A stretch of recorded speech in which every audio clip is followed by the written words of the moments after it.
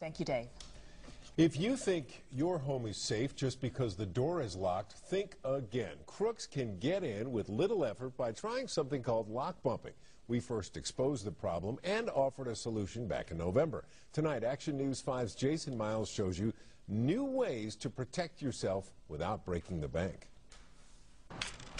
It's an old locksmith's trick, getting a lot of buzz on the internet. By using a special series of cuts on a regular key plus a tap or series of taps, thieves can bump almost any lock. This key does not fit this lock. This one doesn't. There's no way that I can make it jiggle it, wiggle it, do anything to make it fit.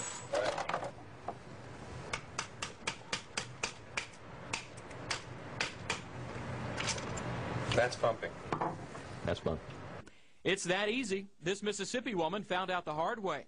I heard someone at the back door, what sounded like someone throwing rocks at the door. She was resting on her couch when a crook bumped her lock and broke in. It's a scary thought. I mean, just to think that someone could get in your apartment that easily, or your home, or your business. Better locks are a possible solution. Brands like Medico and Sludge Primus cannot be bumped, but they are expensive, around $150 a piece. I think that, other people should know so that they can protect themselves. Alarms and pets are good deterrents. Lighting around your house helps too. When you try to put value on your property, that's easy enough to do, but how do you put the value on your personal safety?